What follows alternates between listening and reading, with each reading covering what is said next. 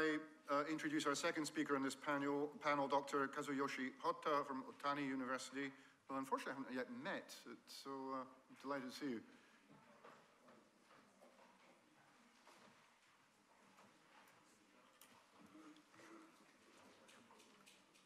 Have you got everything you need?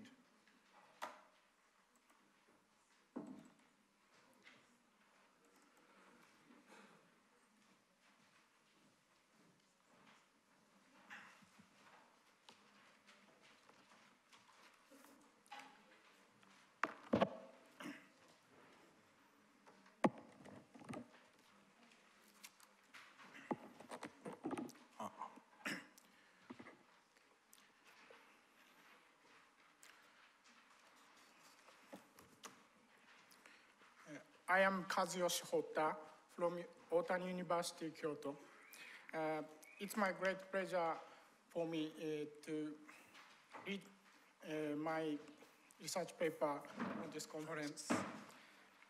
The title of my presentation is On Corresponding Sanskrit Words of Prakrit Posaha, with special reference to Śrāvakācāra texts and Buddhist texts. I would like to use several slides during my presentation, showing the main points of this presentation.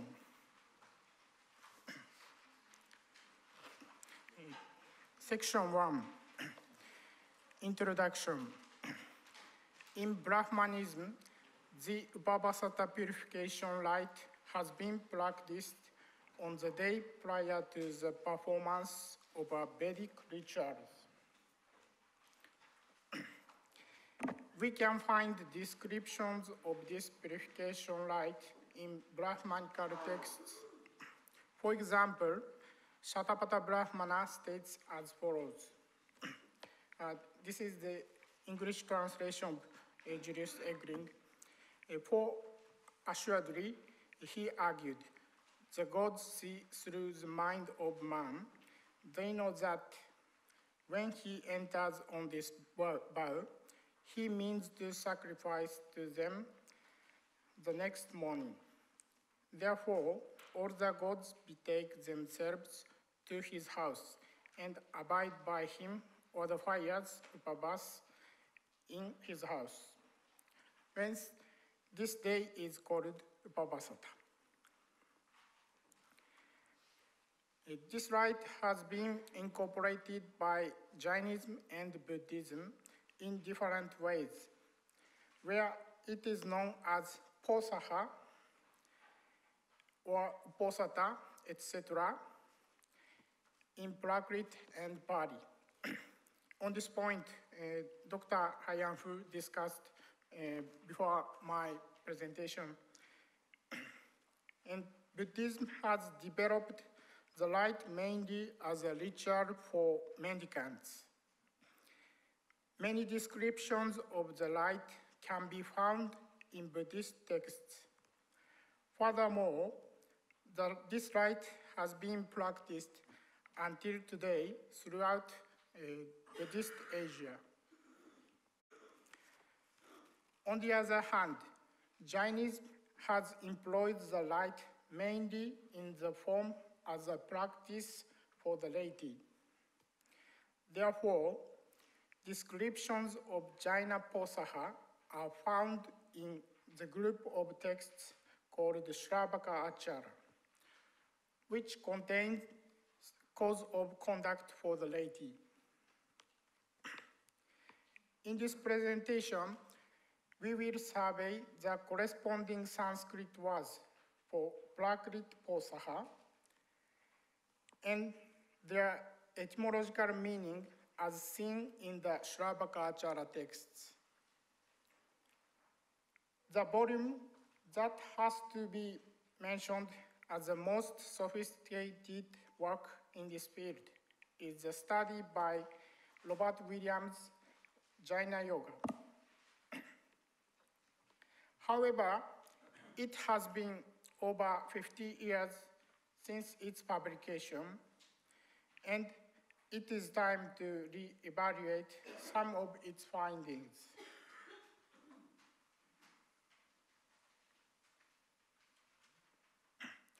Firstly, we will examine his two assessments in section 2. One is that there have come into existence a number of false Sanskritizations, such as Pauṣada, Proṣada, Posaha for the Prakrit Posaha. The second one is that the word form Posaha seems to have attained the most general currency.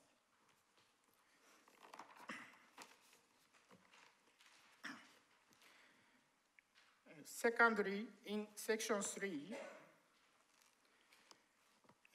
we will examine the influence of differences between sects and authors on the use of the above three word forms. Previous research has not yet addressed this point. Finally, in section 4, we will survey the etymological interpretation about the respective word forms seen in Śrāvakācāra texts, comparing it with the etymological interpretation seen in Buddhist texts.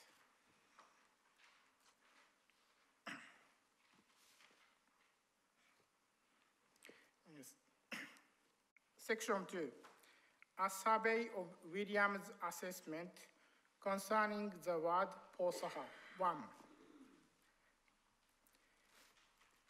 In this section, we will examine William's assessment that there have come into existence a number of false Sanskritizations, Pauṣada,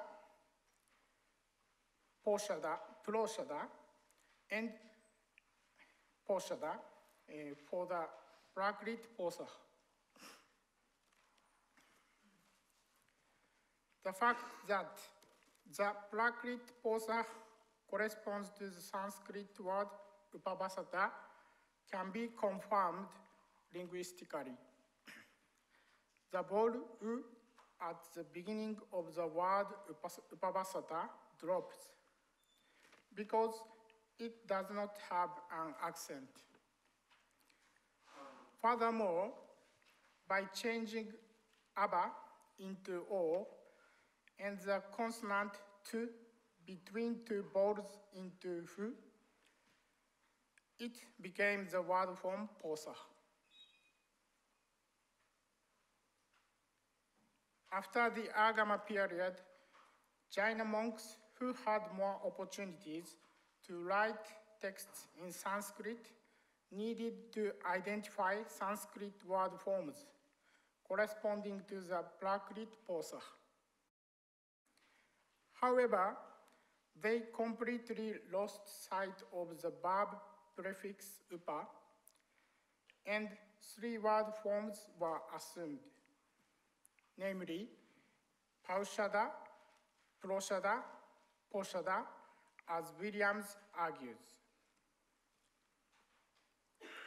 In the following, we will outline the meaning and usage of each word by also referring to the texts not used by Williams.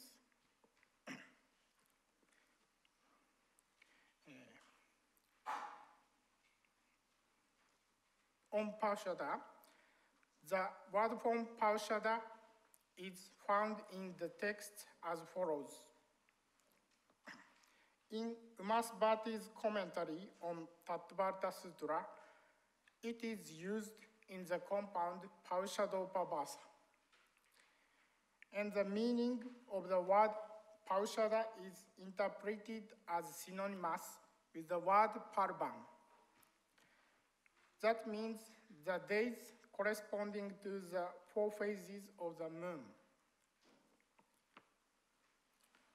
Therefore, this compound is interpreted as Pauṣadesh Upavasa, Saptamitat Purusha.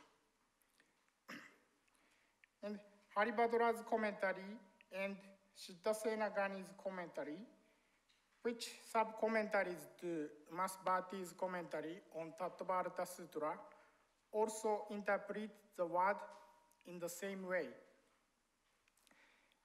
In Prasamarati Prakarana, the word Paushada is used with the gerund of root kri. Therefore, it cannot be interpreted simply as a synonym for the word parvam.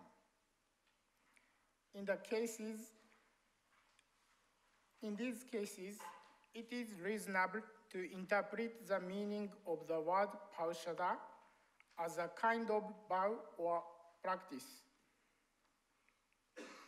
On the other hand, Śrāvaka Prajñapti interprets the word Posaha in the compounds Ahara Posaha and Sarira Sakkara Posaha found in Śrāvaka Prajñapti as synonyms for the word parvam, just like sub-commentaries of Masbhati's commentary on Tattvartha Sutra do.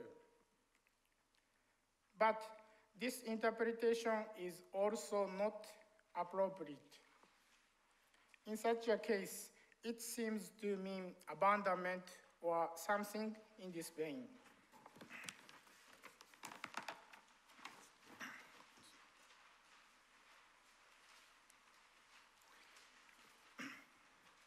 Next is on Proshada, on the word form Proshada.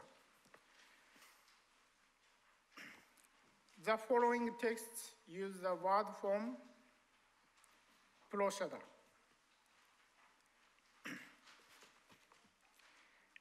As in the case of Paushada, many of these texts also state that the word Proshada is a synonym for the word parvam.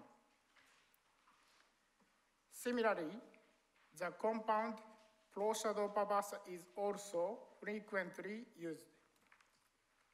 As another example, we can find compounds like Proshadadina, Proshadabrata, Proshadavidi. It is possible to interpret these compounds as synonymous with the word parvam and also as a kind of vow or practice. Furthermore, although only in a single case, there is also a text which interprets the word Proshada as Sakrit Bhukti, which means eating only once a day.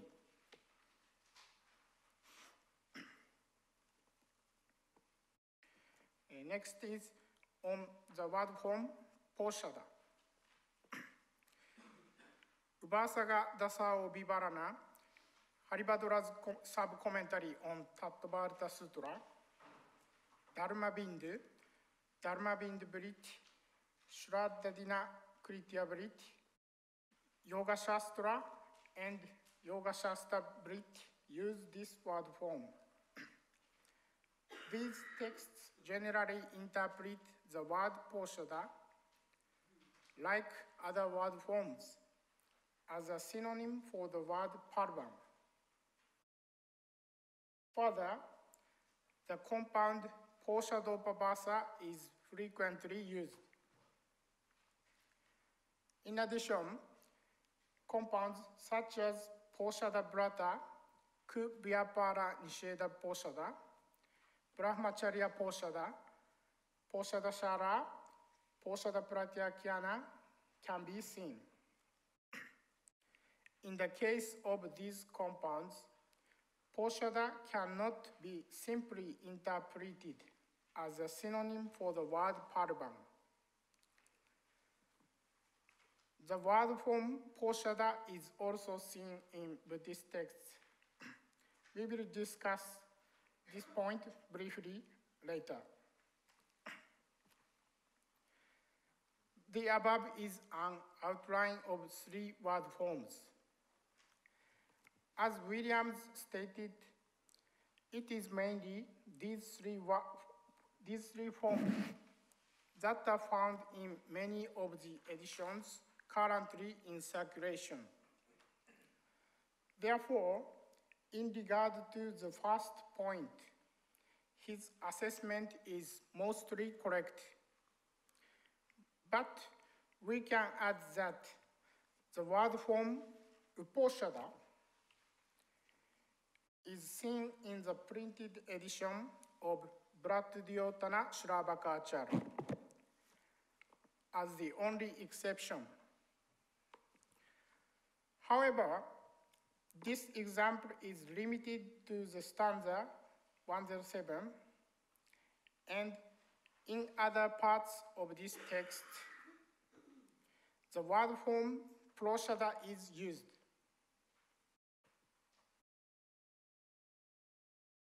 In addition, this is a very rare form because it keeps the verb prefix upa, which was lost in all three other word forms. Taking the above points into consideration, we need to base our judgment carefully on whether the word form can be traced back to the manuscript and whether similar examples can be found also in other texts.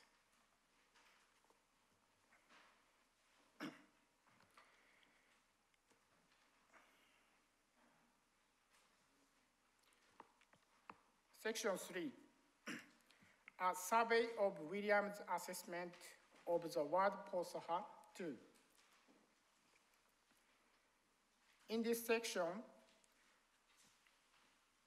we will examine Williams' evaluation 2, that is, the word form Ekapoṣadha seems to have attained the most general currency.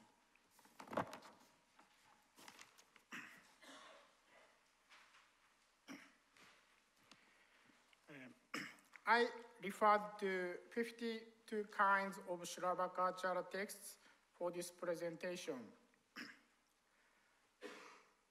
These texts can be classified as follows according to the Sanskrit word form corresponding to the Prakrit Posaha.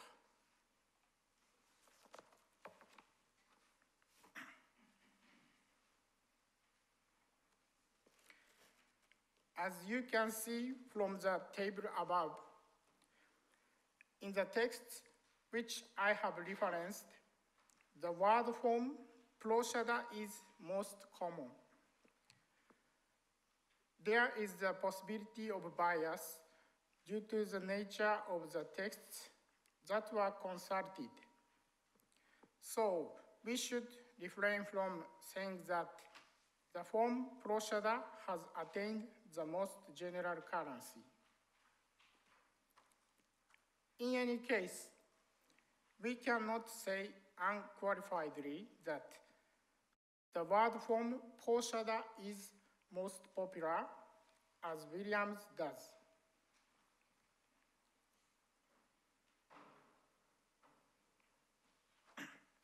Next, we will survey the influence of several factors, such as difference between sects and authors,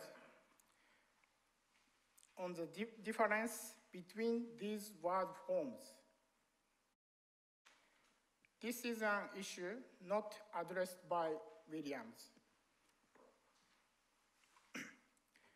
First, please consult the table above from the perspective of sect.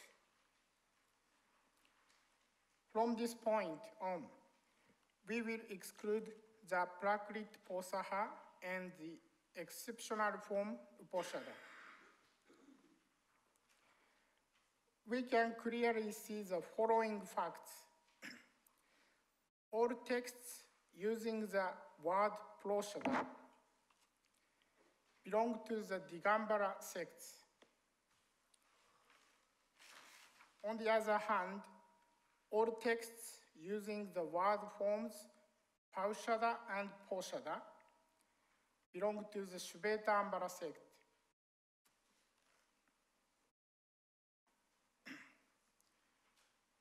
And please see note 9, Kyoto 2001, whose field work is mainly focused on the Śrāvakācāra sect, regards the original word of that bowl as Posaha or Pauṣada. Posaha or Pauṣada. This fact supports the idea that the difference in word forms is related to difference in sectarian affiliation.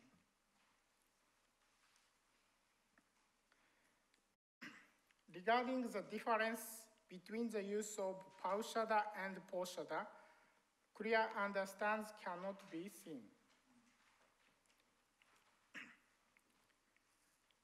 Based on William's argument, many scholars have so far regarded the word form Posaha as the representative Sanskrit corresponding to the Prakrit form Posaha. For example, Jaini in 1979, Wiley 2009, Bore 2010, etc. use this word form. To give another example, the Jains written by Professor Paul Dundas, also the word form Posaha, also uses the word form Posaha, if I remember rightly.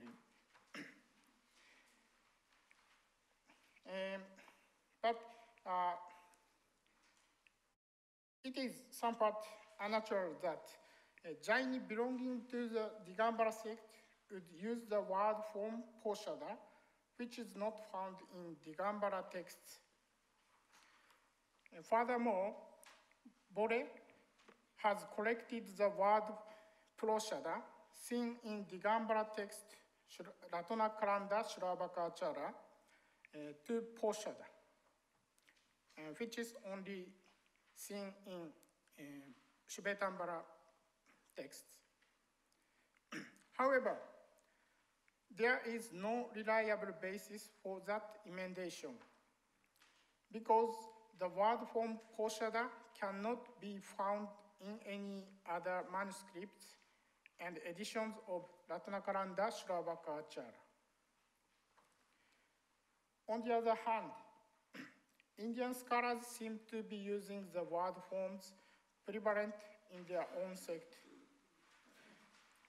For example, Sogani and Bhargava use Prajñā, and Mehta, Mohanlal Mehta, uses Pauṣada.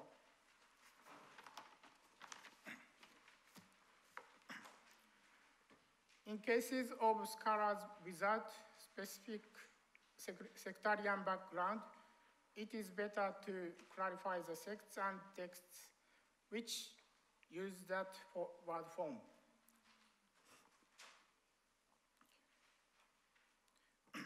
Section 4, etymological interpretation of Posaha.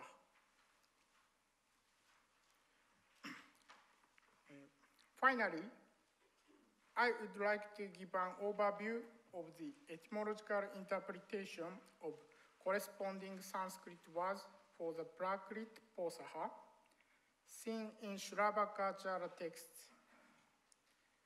One of them is as follows. The word Posha means nourishment, the thing which brings datte, the nourishment, Posha, to Dharma in order, that is Posaha. The meaning of Posaha Brata is that Posaha itself is a bow, Brata. That means completely Posaha. The above sentence is an example for William's failing to identify his sources. In addition, Similar examples can be seen in texts such as Dharmabind Vritti and Navapada Prakarana Vritti and Śrāvakācāra Kritya Vritti, which are not mentioned by Williams. These are all Shvetambara texts. They divide the word Posaha or Paushada into two parts and understand Posha as meaning enhancement, nourishment, development, etc., derived from root push.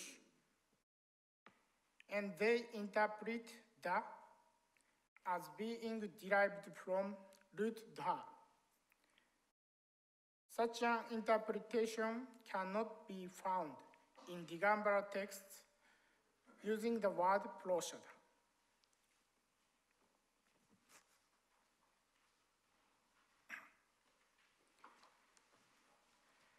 As one of the few instances in which Williams draws on Digambara texts, he gives an example taken from Acharopadesha. This text is difficult to obtain, so I could not reference. But a similar example is also found in Rati Sanhita.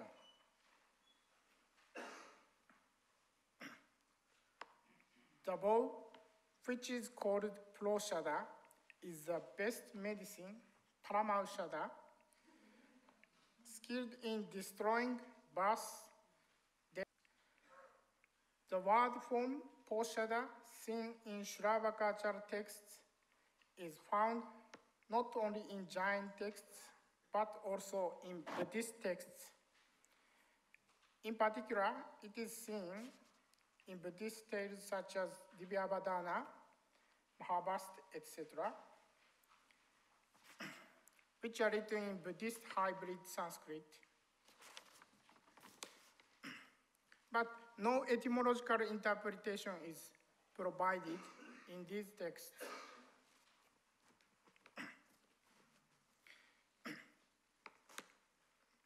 But from the Chinese translation of the other texts, it can be seen that the translator considered the word to be derived from root push, as in the case of Jain texts.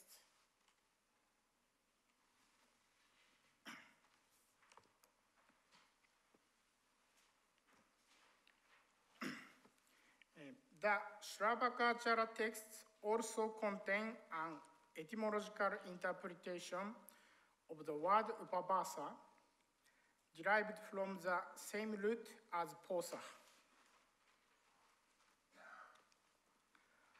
These texts also provide an etymological interpretation which keeps the content of the Jain vow in mind. On the other hand, in Brahmanical texts, we can find an etymological interpretation which is conscious of the purification rites performed before Vedic rituals. These comparisons are an interesting topic in itself, but due to space constrictions will be omitted in this presentation. I intend to examine this subject on a future occasion.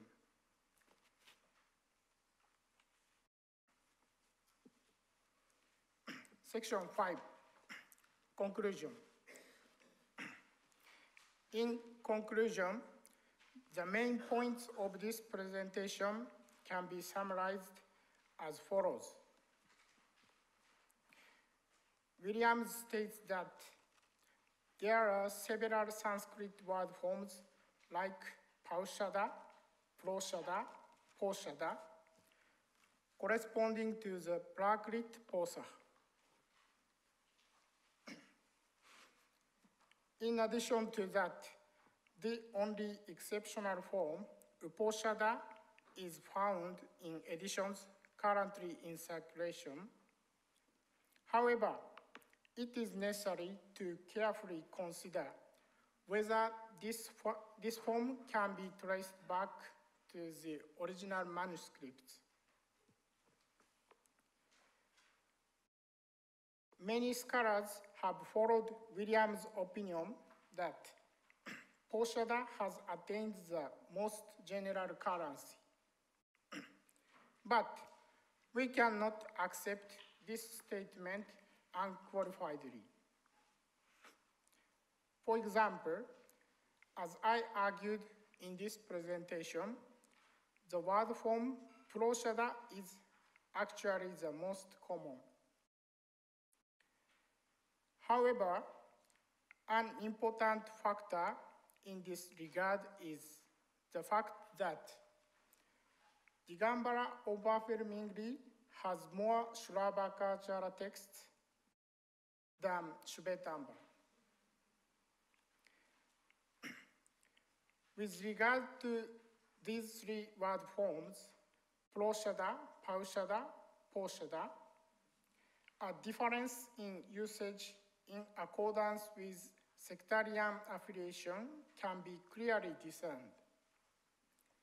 That is, Digambara uses Posaha, the word form Posaha, while Shvetambara uses Posaha or Posaha.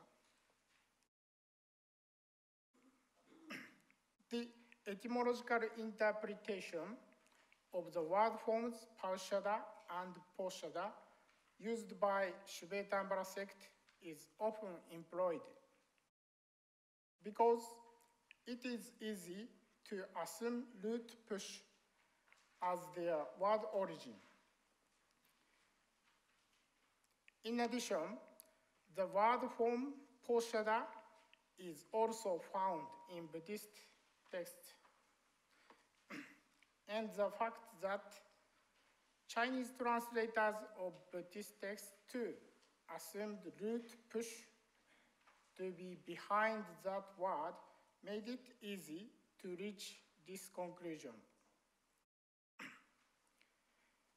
And the etymological interpretation that upabhasa derived from upabhas, just like in the case of Posaha, is also commonly found in Śrāvakācāra texts.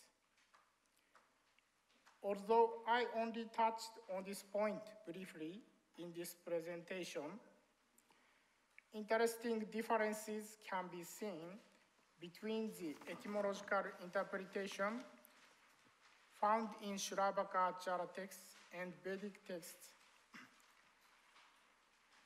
I would like to discuss this point in the future.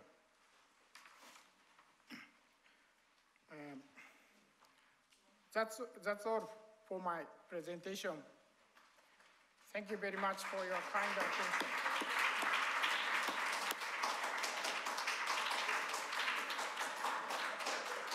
Thank you very much indeed. You've definitely advanced our understanding of this term. The nuance between Shvetambara and Digambara usage was not known to me, and I'm really very grateful to be told this. We have a photograph, a group photograph taking place fairly soon. Peter, have we got time for questions, or would you feel we ought to go and look after the photographer? I know you've got a question, you always do. But what do you think? Maybe it's time for a couple of questions. Atul Shah would like to also say something. Atul? 1 minute. Oh, well, is it a question or an observation? Or? That is unrelated. Right, it's unrelated. Well, it relates to the last. Ampana, why not? More confined to the etymological details. Well, there is a tendency that I see in the Western scholars that whenever you take a technical term or something of Buddhism or Jainism, immediately we rush to say that it is the influence of Vedas or Brahmanas or Aranyakas. You have also said this right has been informed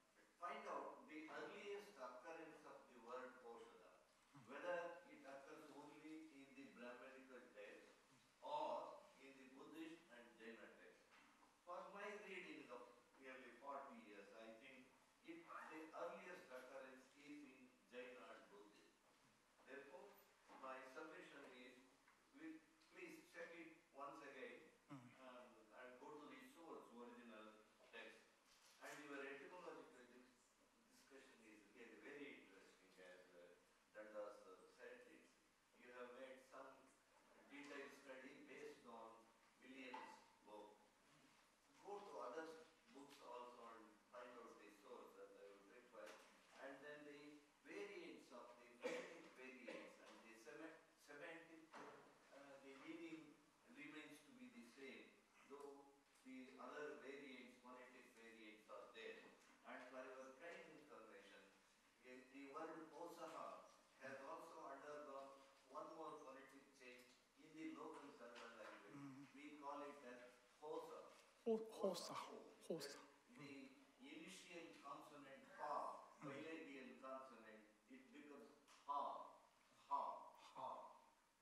like halu.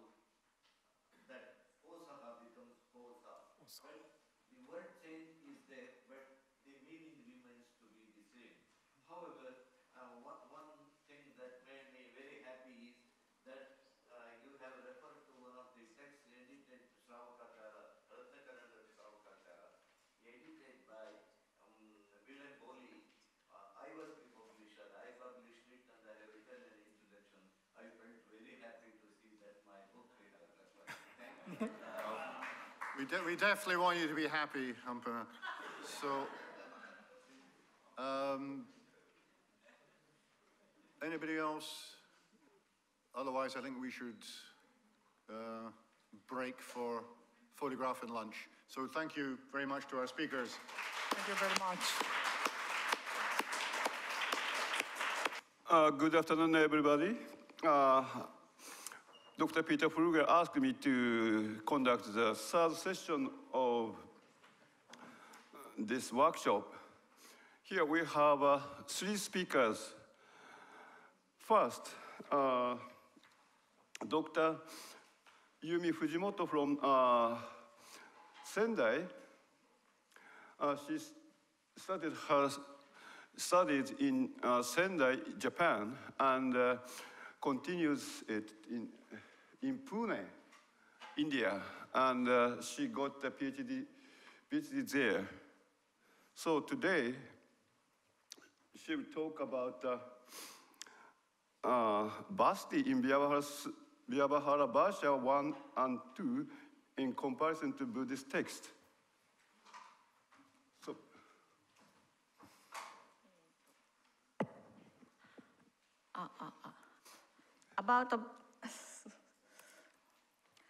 About Vasati in Vyavahārabhāṣya, first and the second chapter in comparison to Buddhist text.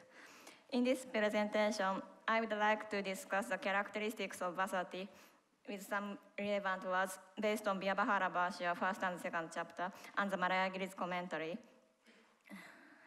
In the last part in discussion, I will make a small comparison to Buddhist text. I have been reading this text with some Japanese scholars here, there, and some others in Japan, and we completed first Pitaka and first chapter and the second chapter, so I will quote from these 2 chapters. First, Vasati. 1.1, the definition of Vasati in Vyavahārabhāṣya and the Malaya's commentary. According to the following authors, Vasati is a place where sadhus, monks stay and synonymous with Shaya.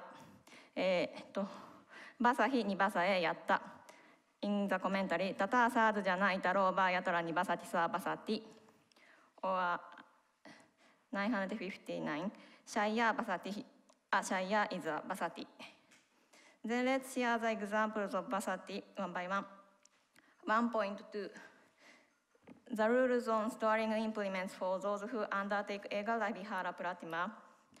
According to the following authors, monks who will undertake ekamaṇḍalī are not allowed to store their implements in their dwelling place. Atomiya Vasati in the Malaya's commentary. Acharyas are allowed to do so, probably in their dwelling place. Atomiya Vasati, although the storage site is not mentioned. 796 in the commentary. Vasate sakasha to yadi nirgama nambavati. Tato na iba bandam upakaranam atomiya vasata nikushpati. Kintu sarva bandam adaya hindate. For acharyas and Ganabhajjadins, rules are different. 798 in the commentary. Ganabhajjadi acharyo ba purva grihita upadin nikshpuya anyam upadin prayogyam utpadaya pratimam pratipadayate. Then 1.3 Shunya Vasatiruna Karutabuya I have difficulty translating this sentence into English. Not all the monks should be absent from their Vasati. According to Gata 996, 3 monks are the minimum number of monks to go for vihara, roaming. If 2 monks are roaming, sometimes they have to go separate ways and possibly commit faults. However, if they do everything together, they sometimes have to be absent from the Vasati where they are staying, and there can be faults too. Therefore, not all the monks should be absent from their dwelling place while they are staying there. 997, Hoiba Fudosa Vasahi. In the commentary, Tad yata eko Vasati paraha, eko bhikshartam gataha. Vasati parasya hindamana do Vasatir Bahudosha babati.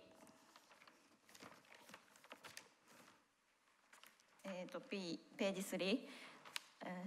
If 2 monks are roaming and if they go out of Vasati, there can be fault listed in 998. Micchatta badaya charana badeya marana tirikkamanayana aye sabara nikkeyane ya sunne bavedosa. Because there can be these faults, vihara should not be undertaken by 2 monks, or not all the monks should be absent from Vasati. In these doshas listed in 998, the first 2 words are illustrated in detail with some occurrences of Vasati, so I quoted here. Please read if you like. And 1.4, regarding the facilities, there are few gathas which are helpful to know the facilities of Vasati. The following gathas show the situation where monks are going out a resting home upashuraya or Vasati to wash a bowl or to go for begging alms. This indicates that Vasati does not include a place to wash. In addition, a place to boil stools does not seem to be included in Vasati. Here I collected examples in which a monk goes out of Vasati or upashuraya to go for begging alms or to wash a bowl. So please move down to 1.5. The following gathas are quoted from the Bhāṣya on the Vyavahāra Sutra 2.7, second chapter, Sutra number 7. If a monk who is undergoing parihara becomes sick, he should not be expelled but should be given a place to stay in Vasati. As long as the Vasati is far free from faults. This is mentioned in Gata 1035, Niju hana kara nanta nam bana dei basahiye. In the commentary, Niruyu hana na mabaya britiasya karanam yadiba basatau dosha babe yattostana nadadati. If a monk undergoing parihara becomes alone with some reasons, he comes to another gacha and joins it. Among these reasons, for the case in which a monk undergoing parihara is captured by a Shiva, something auspicious, rules are provided in more detail. They are 1041 onwards. When either a gacha or a monk who is undergoing parihara is captured by something inauspicious, the monk undergoing parihara is not allowed to join the gacha because it can be another pointless for the other. If both are captured by a Sadorisha Ashiva, he is allowed to join the gacha and given a place to stay in a Vasati. If the Sayatara of the Vasati feels dissatisfied and a parcela is arranged for him either outside the village or far from the dwelling place. So let's see this in Malayagiri's commentary on 1042. Yadi punaha parihari no basata anayane shayataro apuritin karoti tada gramasya bahir basate dure ba yo an yo batakadi tatora parihari na hastanan kartabuyam. This is repeated again in the comment in Gata 1044. Sagarika hashayatara stasya achiate aprita grama bahir basate dure ba yo an ya pashira yastan yachtuba. I think I should have quoted more. After begging the Upashuraya, the monk undergoing parihara is sent there, and another monk attends him.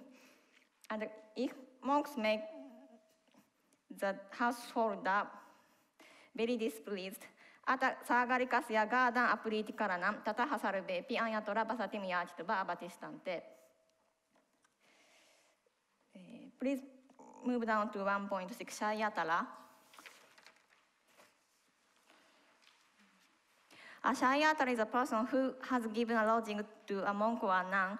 Monks and nuns are not allowed to accept food given by the Shayatara.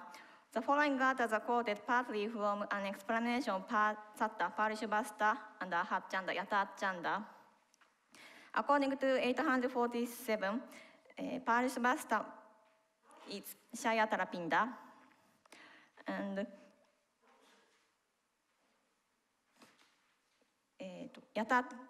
Yatachanda's selfish monk says thus, Shayatara Pinde Grihiyamane Nasti Doshaha. Or Yadi Upakara Kena Pinafuriate, Tatahashun Basata Kuriyamanayam Doko Doshaha. Number 2, about Upashraya. Upasaya is defined as monastery in some preceding studies. However, as in the gathas quoted below, sometimes Upasya does not seem to be a monastery, but it conjures an image of a small temporary shelter or resting place. Although it is difficult to explain the difference between Upasaya and Vasati, I think it's certain that Upasaya cannot be replaced with Vasati in the following gathas. Vasati will be a term which covers a wider concept. We have seen some examples of Upasaya earlier in the example of Vasati. In addition to them, I quoted some gathas here. The Malayagiri's commentary, which follows Gatha 184, here, this commentary is about Brihattokalpa Sutra, Deshaka First Sutra number 6, and this example may be different. I translated here in a resting home, but resting home or a monastery, both are possible, I think. But 771 and others, Upashira seem to be a small temporary shelter or resting place. 771, Padama Upasaya Mi Vyavahārabbhāṣya. As for Sattva Bhavana, the first one is performed in a resting home, the second one is performed outside the resting home. 900. Please come to page 9. The Malayagiri's commentary. Upashrayasya antahamadaye lingasya chaddana pratyaga hakriyate yadiba bahiru upashraya to ataba grama madaye yadiba gramasya parishibe asanne pradeshe ataba tatoraiba acharya samippe. Or 1078 in the Malayagiri's commentary. Yata atora etasmi upashraye asmakan rakshatan api esha pishachaha gratiraha kadachito spitati apagacchati sa parigraha.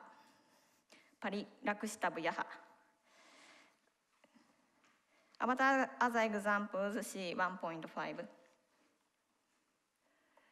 Number 3, Abhishaya and Naishediki. Based on Malayagiri's commentary, the following are suggested as characteristics of Abhishaya and Naishediki. First, both are secondary to a Vasati and placed separately from a Vasati, either inside or outside the fence of a Vasati, Ekapoṣadha parigraha. Monks are allowed to go there with permission when there is a reason. Acharyas are not allowed to go there with some exceptions. Sometimes they are far from a Vasati. However, Abhishaka should be performed in the Vasati.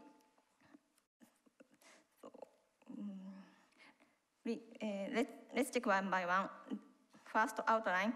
They are the places which monks are allowed to go in a group, host badhyaya, etc. with permission.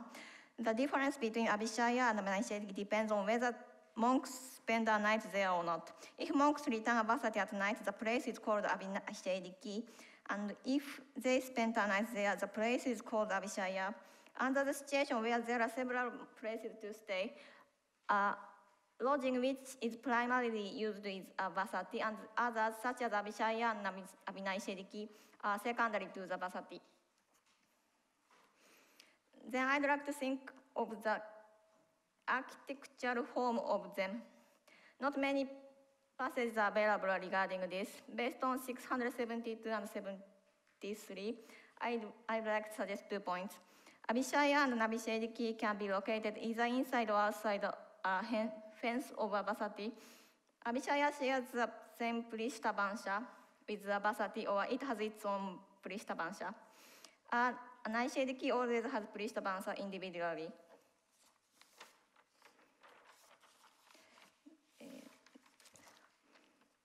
Page 11, please come to page 11. Number 2, the reasons to go to Abhishaya and Abhinaishediki. Because there can be faults, monks are not allowed to go Abhishaya and Abhinaishediki without reason. The appropriate reasons are given in 638. I quoted in footnote and I summarized as below. The reasons to go to Abhishaya and Abhinaishediki. Svadhyaya cannot be performed in a Vasati, or secret teachings are given. The reasons to go Abhishaya: when there is no enough space for all monks to lie down to sleep, even shift in the Vasati, or Sansatte Pranajati Virupashurage. I had difficulty in translating this. And the last one, there is a leak in a dwelling place. Number 3, rules regarding Abhishaya and Abhinaishediki for acharyas. According to the following gathas, an acharya is not allowed to go Abhishaya and Abhinaishediki. The reasons for this prohibition are also explained there. For example, women may seduce him, Shayatara may feel displeased, or opponents in debate may catch and ruin him. However, there is an Apabhada. If he is not recognized as an acharya, if there can be no fault because of people of good nature, an acharya is allowed to go there. I think this exception seems to be applicable only in the situation where Abhishaya or Abhinaishediki is outside of the hands of a Vasati. Please come to page 12. The third line. Besides Acharya, Gatha 642 lists some other monks who are not allowed to go there. A Prajñā of an Acharya is not allowed to go there when he has something to do for Acharya. Not all monks should go there for the risk of thieves. A Balaban, strong monk, can protect his Acharya and therefore is not allowed to go there. And some others. In other words, any monks other than the monks mentioned here will be allowed to go Abhishaya and Abhinaishediki. Number 4, regarding a situation where Abhishaya is far from a Vasati, Gatha 688 provides a rule for following 3 cases. First, Svadhyaya cannot be performed in a Vasati and the guru has gone to a place to boil stools, etc. Number 2, a monk sees many guest monks coming while he is going to a place to boil stools. Number 3, a monk hears that no Svadhyaya is performed in the Vasati while he is going to place to boil stools. In any of these 3 cases, under condition that there is no time to take permission without, because the Abhishaya where he is going to is far from the Vasati, he is allowed to go there without permission.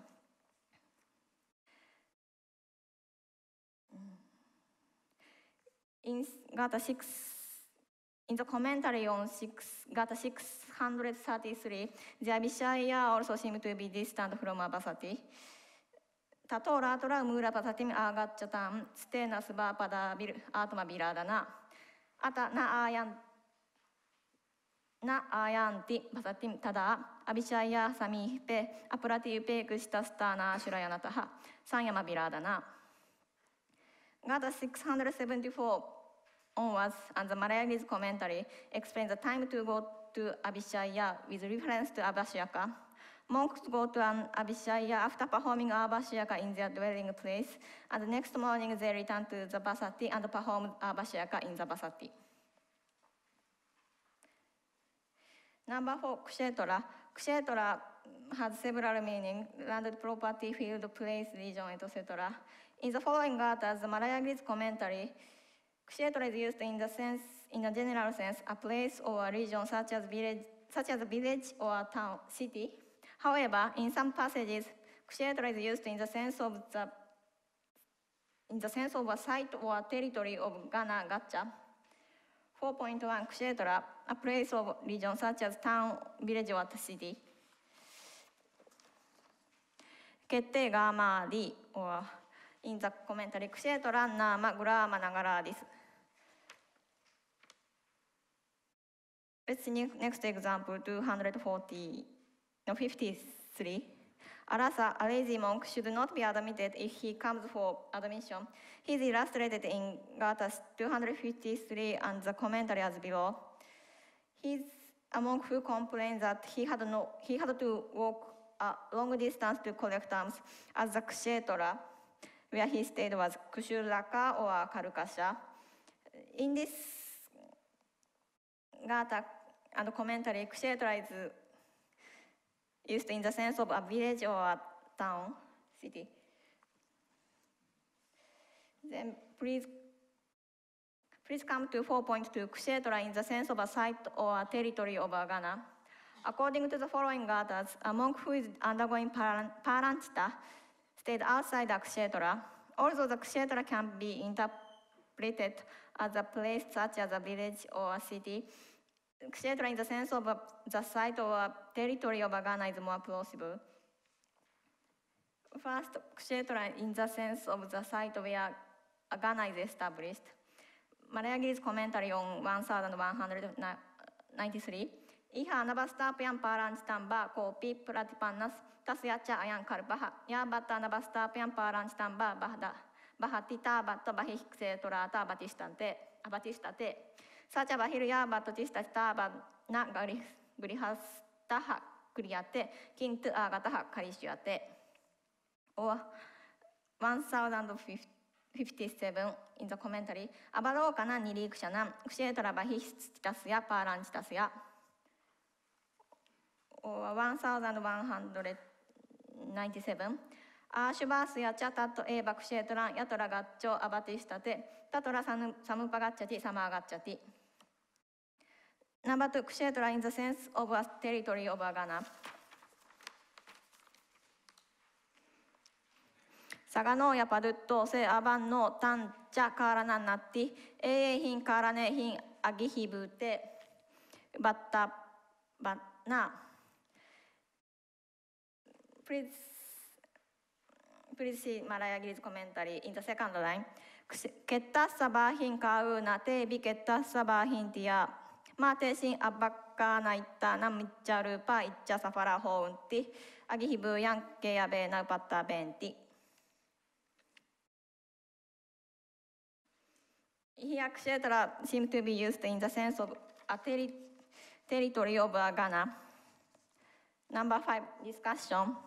The characteristics of Vasati are discussed here with reference to the relevant words focused earlier. A comparison to the Buddhist text is also made here to reveal the characteristics. The word Upashiraya in the Vyavahārabhāṣya first and the second chapter, and the Malayagiri's commentary is used mainly in the sense of a temporary shelter, resting or retiring place. When compared with Upashiraya, Vasati will be a term which covers a wider concept.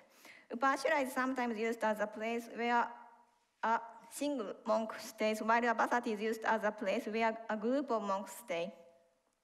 Abhishayana and Vinayashiki are the secondary places for monks to spend a night or to perform svadhyaya, which are used when they have difficulty doing so in the Vasati where they stay. On the other hand, Vasati is the primary place for them as well as the place where their acharya stays. Those who go to Abhishaya should perform Abhashyaga in the Vasati before departing and after returning from there. According to a definition, Abhishaya and Vinayashiki can be either inside or outside the fence of Vasati. Kshetra can be interpreted as either the site where a Ghana is established or the territory of a Ghana. In a few passages, Vasati seems to indicate the lodging or a site of lodging, while Kshetra indicates a territory. For Kshetra, further study is needed. Vasati does not seem to include a place to wash a pot or a place to boil stools, although the distance between them is not clear. Vasati does not seem to be a monastery where monks can live in seclusion. Based on the above, it can be suggested that Vasati is the main lodging house for monks in a region and is the place is the place Acharya always stay. Vasati will be similar to avasa or vihara in the sense of monastery in the Buddhist text. Although Vasati does not seem to have as many facilities as the vihara in the Buddhist text has. Upashraya, Abhishaya, and Abhinayashadiki are similar to Senasana or 5 kinds of lena in the Parivinaya, which are places to stay but does not necessarily mean the site of a group of monks Sangha. As there is a difference between Vasati and other places to stay, similar distinction is seen in the Parivinaya. For instance, Parivinaya Mahabhagga, second chapter, 5 points from 3 to 6. The Buddha encourages Bhikkhu Mahakappina, who has stayed alone at Matakuchi Migadae, to go to a formal act of the order and go to observance.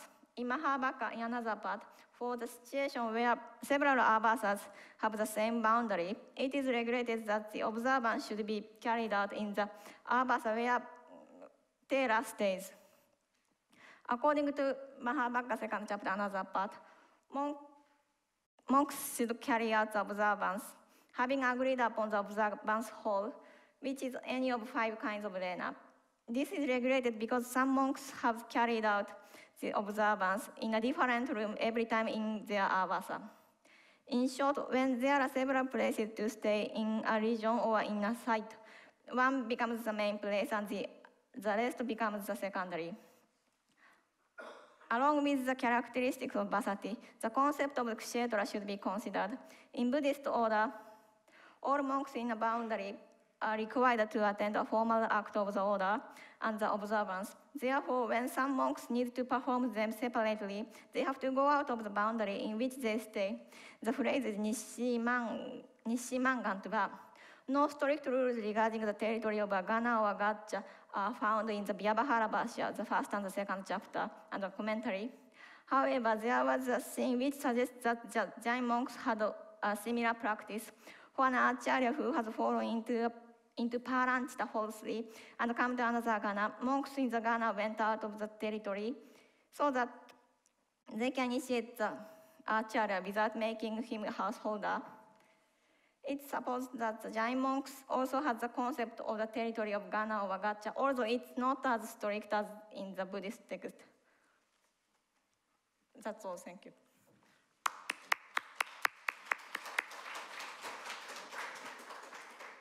Thank you very much, Dr. Fujimoto. Now we have time to accept 2 or 3 questions. Anyone? You have no question or any suggestion? Know whether these rules apply also for the nuns of the order.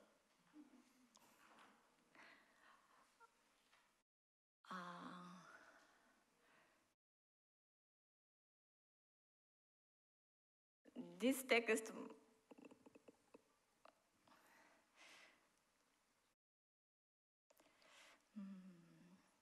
text does not mention for third weeks, and I don't know whether we can apply this rule to Jain nuns or not.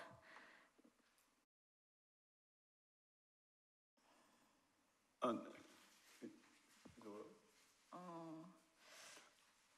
we ask the Jain nuns?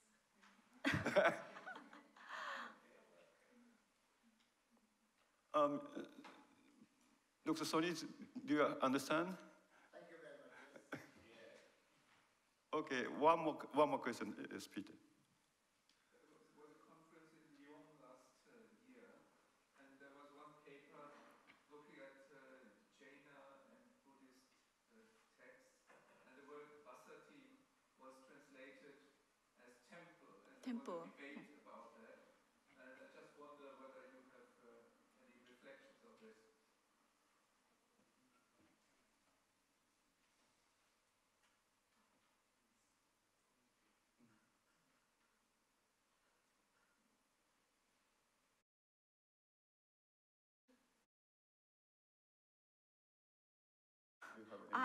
I don't know if monks stay in temple or not. I don't think they stay in temple, but Vasati is a place to stay. So.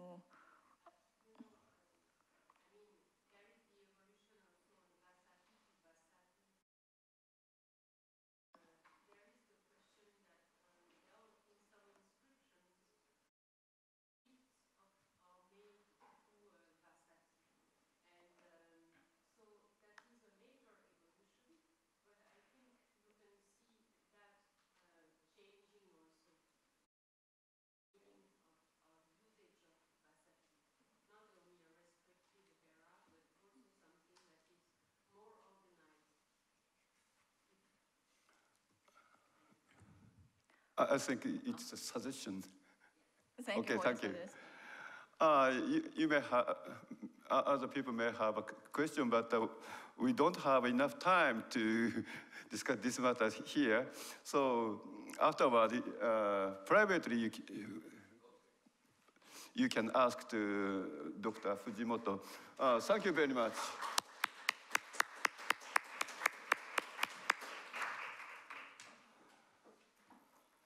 Now, I'd like to invite Dr.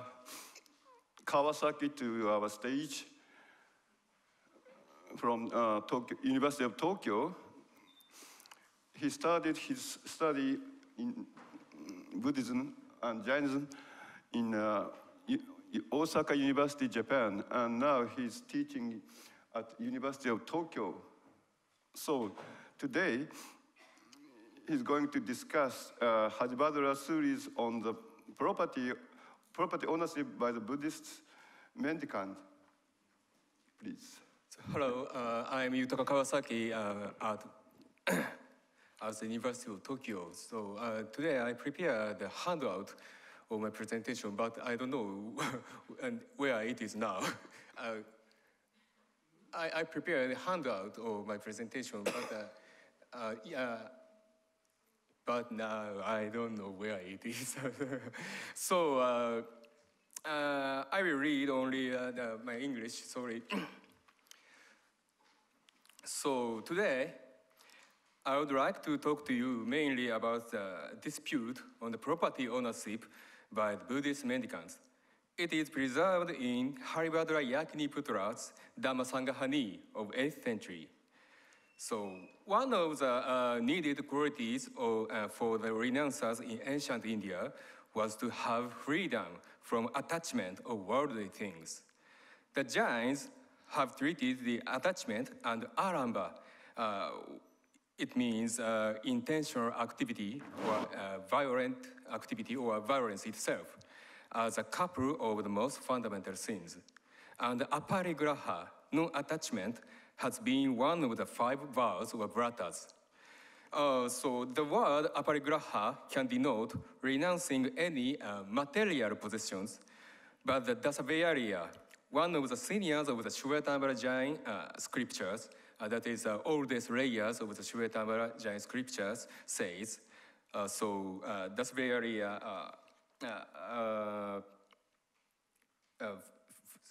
6th chapter, verses 20 and 21.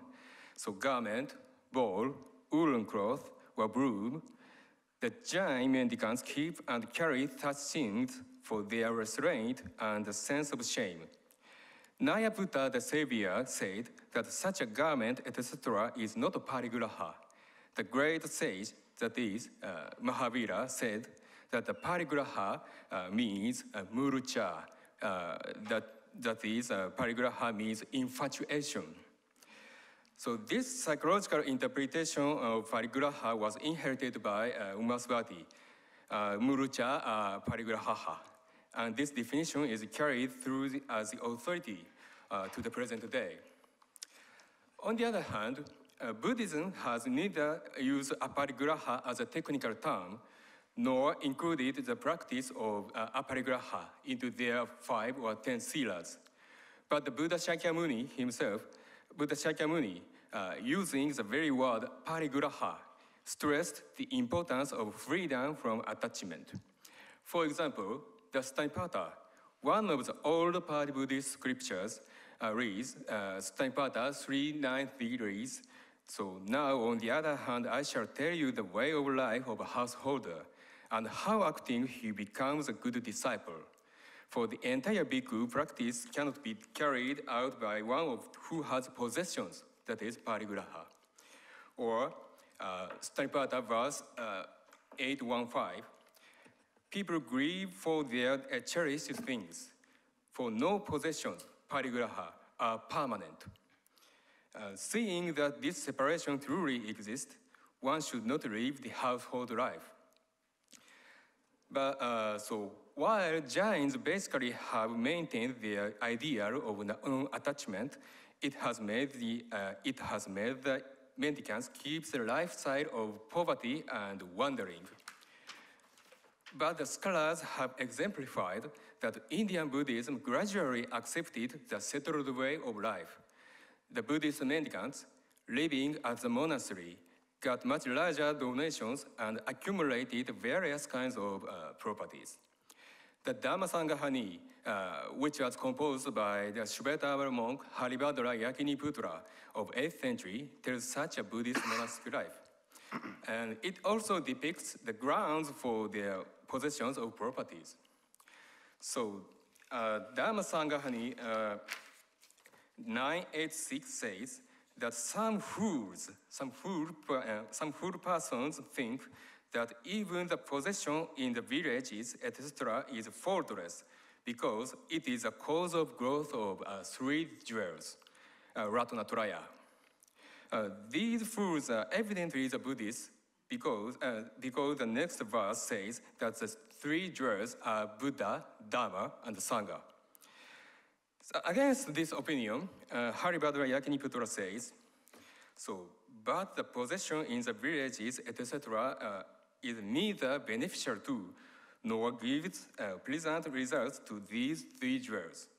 You should understand that the possession in the villages, etc., is harmful, for such a possession brings forth the intentional activity, that is, aramba. So the point is, Haribhadra's assertion is that the possession sets off the intentional activity, or aramba, which inevitably conduces to the violence. In other words, Haribhadra's criticism is based on the ethos of non-violence. Then, the Buddhist opponent argues back that even a mendicant who commits aramba is faultless. He says, when being free from possessiveness, mamatova, rahita, one engages in the intentional activity only for the sake of the 3 jewels, he should be regarded as faultless, even if he is a Buddhist mendicant, that is, bhikshu. The point we should notice here is that the Buddhist opponent refers to being free from possessiveness, mamatova rahita, and only for the sake of the 3 jewels, pratitya ratnatrayam, eva. So whether or not a mendicant really possesses properties does not mean much. What is important is that his mind is free from possessiveness, and that the purpose of his possession and aramba is only for the 3 jewels. These 2 are essential to make the possessions of a mendicant and the subsequent aramba faultless. However, Haribhadra denies as follows. He says, having stopped meat eating, one names meat dantikaga and enjoys meat eating because of the difference of the word. Having abandoned the intentional activity, a full person practices the very intentional activity because of the different expression. When an act is essentially sinful, it is prohibited absolutely to do it, even if one expresses it in a different name, which does not represent its true nature. For instance, even if one names a poison as sweet, it never becomes harmless. Or even if one names hot water as cold, it burns his skin in the world. So this criticism reminds me of a by name of alcohol in Japan. So Japanese Buddhist mendicants and laypersons often have called alcohol hanyato, which means hot water for wisdom. And, and they have drunk it, justifying that what we were drinking is not alcohol but hot water for wisdom. So unfortunately, alcohol never changes, never transmutes into non-alcohol, even if one gives a new and different name to alcohol. After all, one who drinks hanyato, hot water for wisdom, transgresses the Buddhist precept which prohibits the consumption of alcohol.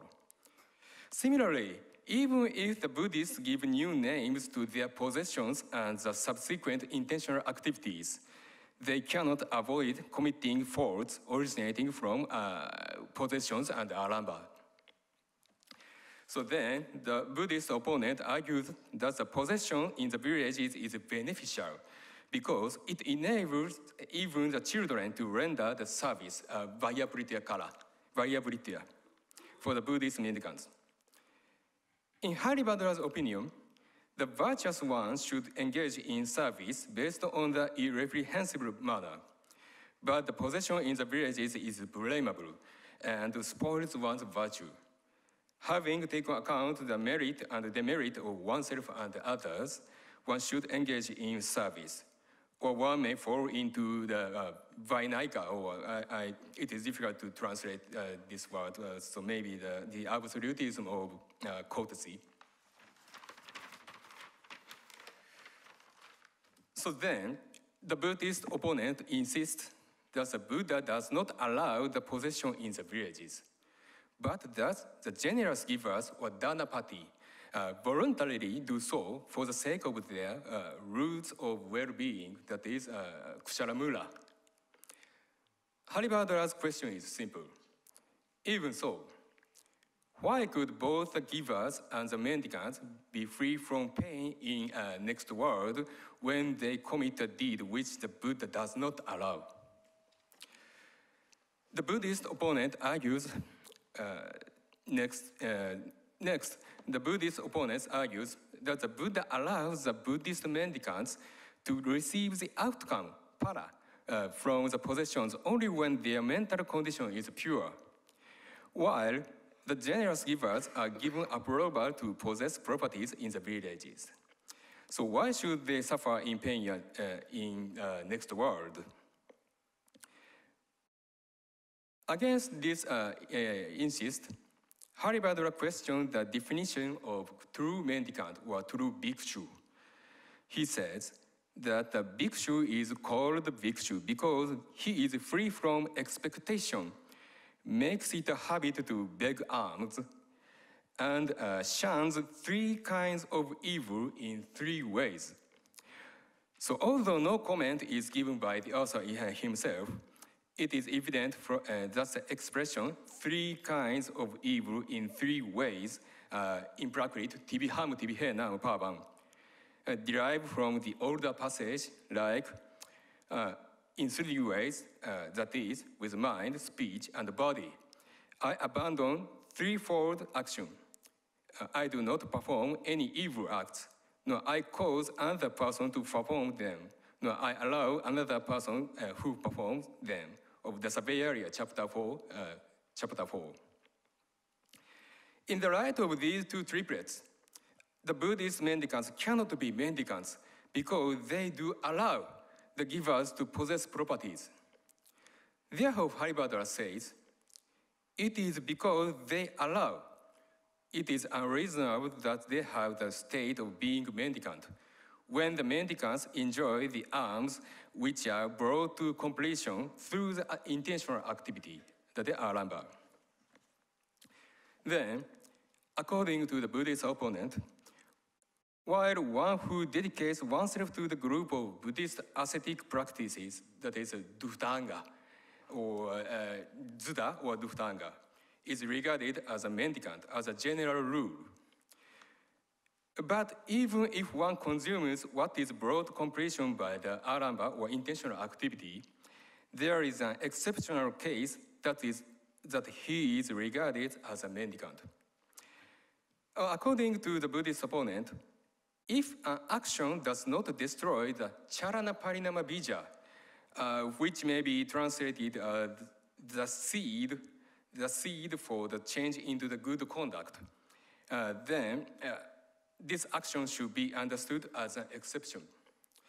The Buddhist opponent emphasizes the property ownership by the Buddhist mendicants as the action which does not destroy the charana parinama bija. Based on such a thought, it is natural for them that a mendicant who possesses properties is exceptionally regarded as a true mendicant.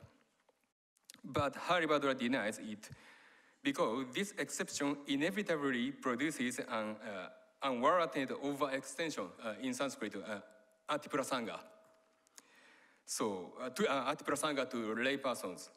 What atiprasanga here means, so the Buddhist opponent must admit that a layperson who possesses properties is exceptionally regarded as a mendicant, if even a mendicant who possesses properties is exceptionally regarded as a mendicant.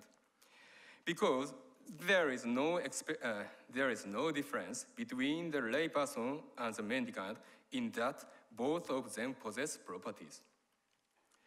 Furthermore, Haribhadra does not accept the opinion that the possession in the villages does not destroy the charana parinama bija, because from the possession in the villages,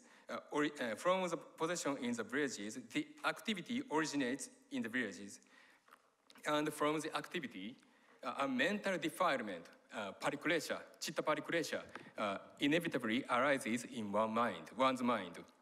And because of the mental defilement, the seed for the change into the good conduct, charana parinama bija, disappears. The Buddhist mendicants as such are not different from a king who owns villages in his fief. Thus, the Buddhist mendicants are the ones who are, thus, according to the Haribhadra, Buddhist mendicants are the ones who are imitative of king's sport and are dropped from the way to liberation, moksha marga. Even when the exception is applied, it is unreasonable that the Buddhist mendicants have the quality of the true mendicants.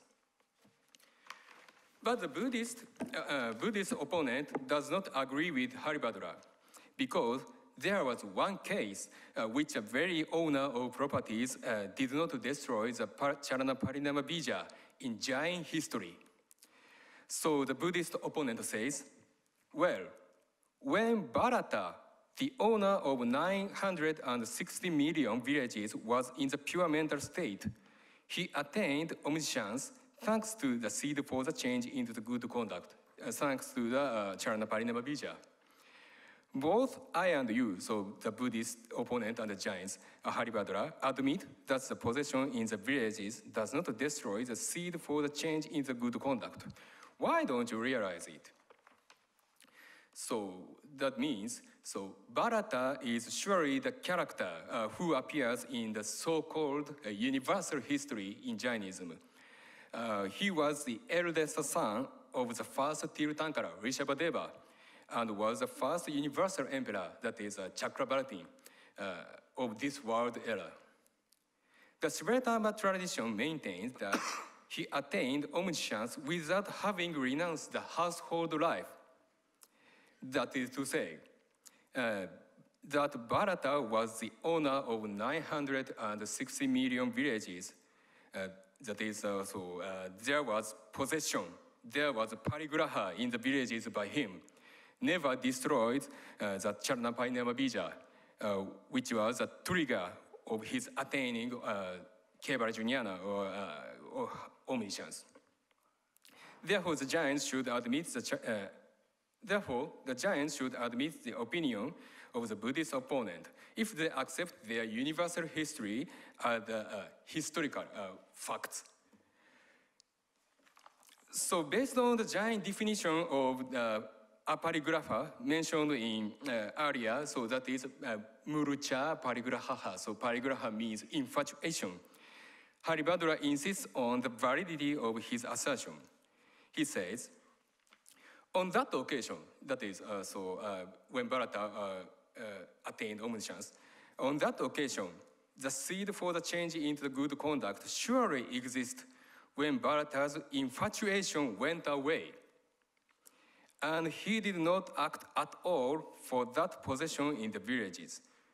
But you are not, you means Buddhist opponent, but you are not gone away by the infatuation because you act such and such for the possession in the villages.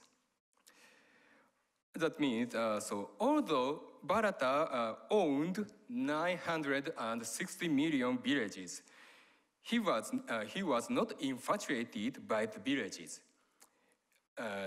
In other words, mentally, he did possess nothing, that is, a parigraha.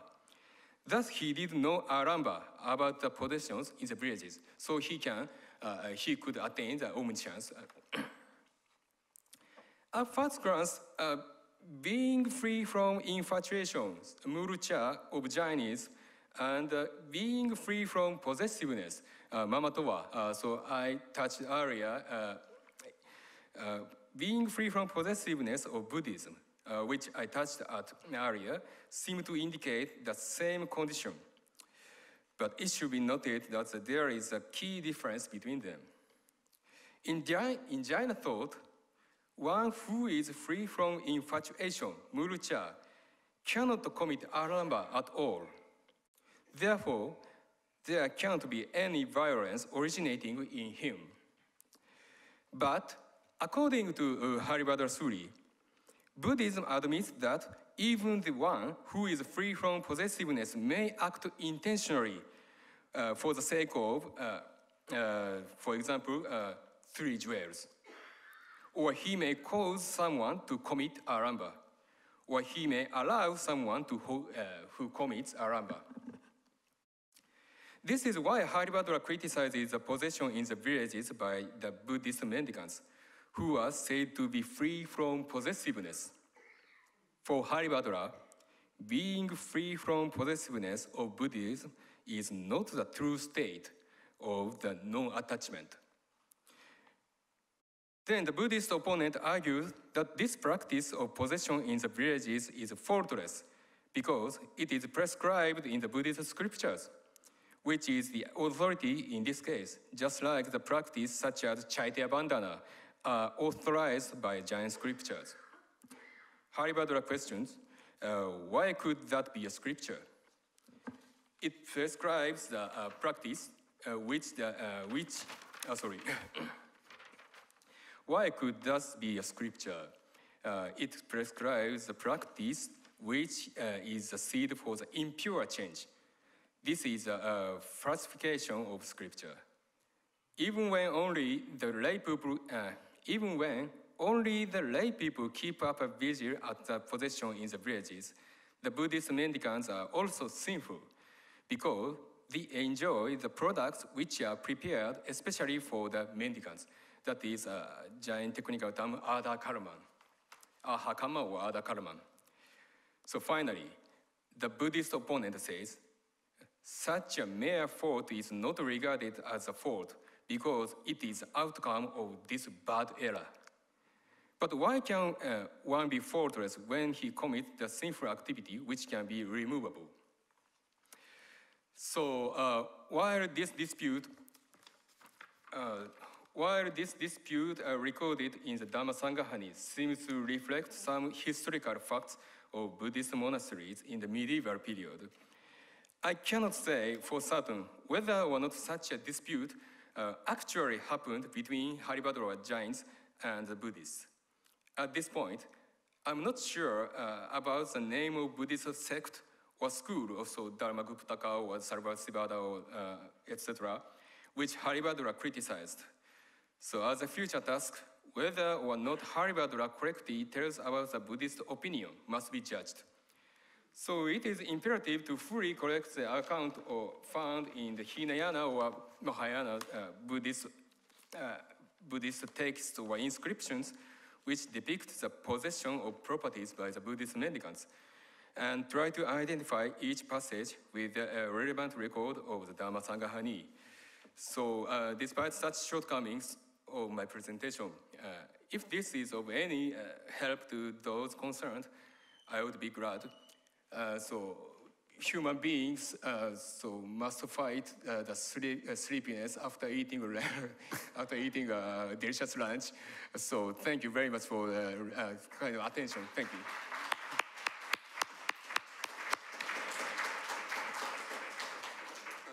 Thank you very much, Dr. Kawasaki. Now we have about 10 minutes for our discussion.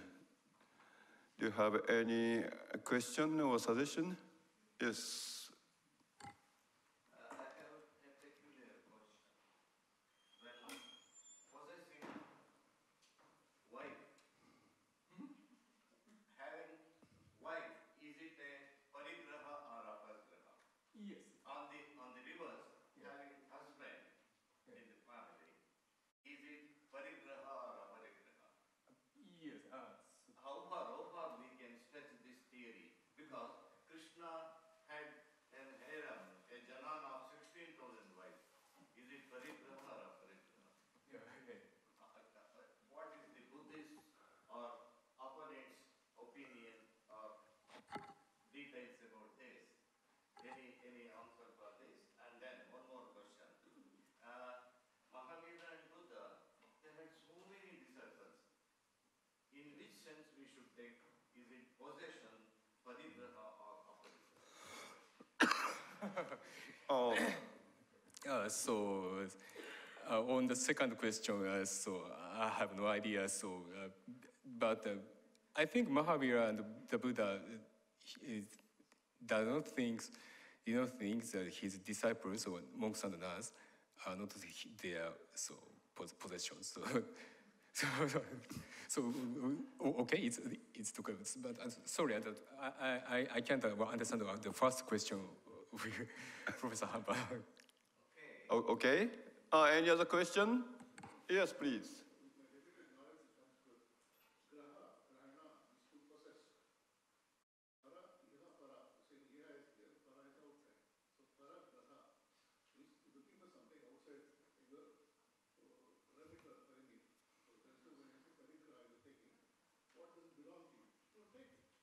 Yes, of course. Extending it a bit further, aparigraha usually comes in front of any word in Sanskrit, getting in negative context. So parigraha and aparigraha to some extent could be interpreted as the same connotation. I'm just talking only in the interpretation of the word, not in the concept of the philosophy in a bigger context. I hope it makes some sense out of this. Just not only the etymology of the word and the meaning of it. Oh, do you follow? Yeah, do you follow? No, thank you. So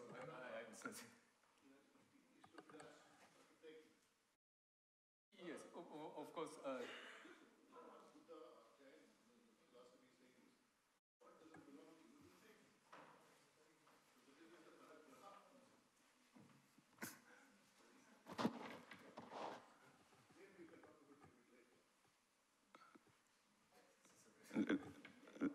So you discuss this matter later? Okay. With a T, okay. So any other question? Peter. What about unintentional violence, which comes as violence in the early Jain texts? Is that discussed in this work of Haribhadra? Aramba itself, Haribhadra does not define the word Aramba itself. So I refer to the commentaries of Tattvapada Sutras or Shvetamba definition, Shvetamba commentary definition. So in the oldest meaning, so Aramba means violence itself. But in the course of time, the Aramba's meaning changed. So Aramba then means intentional activity. But at the same time, intentional activity itself is violent. in Jain interpretation. So, but in this text, Haribhadra does not define the word.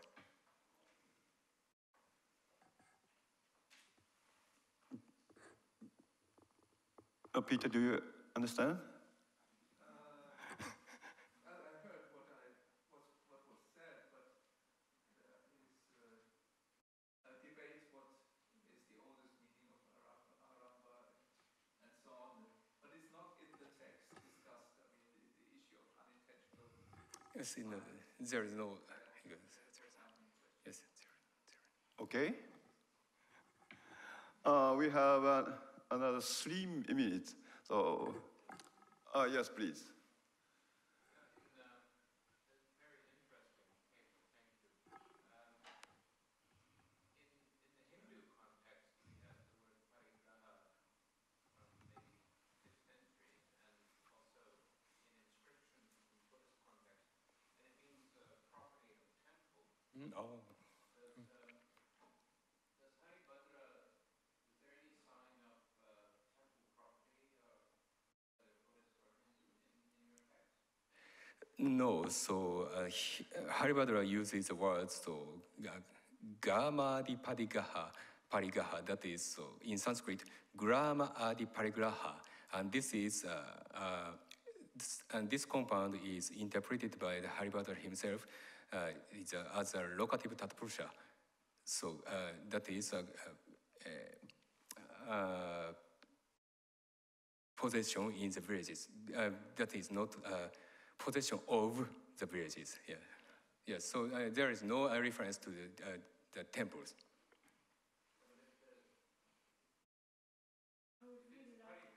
then someone owns it, of course. So you are saying that the argument is about the human agent owning it, not the institutional agent, i.e. the temple.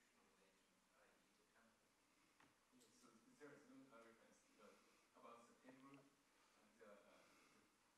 of temple by Buddhist order. Okay. So, yes, so my handout is fade away. So I apologize. So you must hear my terrible pronunciation of English. I'm sorry. Oh, we are prohibited to have anything, even the handout we can't have. So I think now it's a time for this portion. Thank you very much, Dr. Kawasaki. Thank you very much.